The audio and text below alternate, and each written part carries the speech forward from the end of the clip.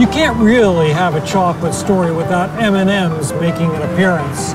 This little guy has such a long and illustrious history. Let's go inside and talk to Alex Mong and learn more about these tasty morsels and a little bit more about chocolate history.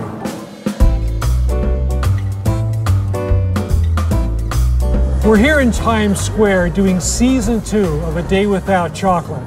Hey Alex, how you doing? Hey, hi, I'm good. Good to have you, and thank you for welcoming us to M&ms World Times Square. It's fantastic to be here, and we're talking a lot about the history of chocolate, and I know this place talks about the history of chocolate. Tell me something, this place has got to give us great stories.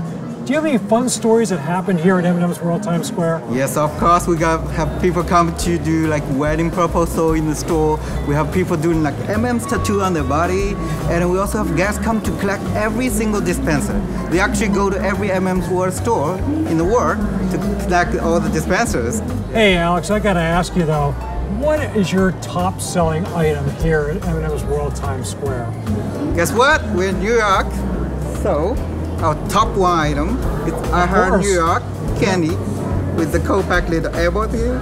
It's an iconic product for New York. Excellent. And it's also a great product for our store. And it's a top one item for M&ms One New York.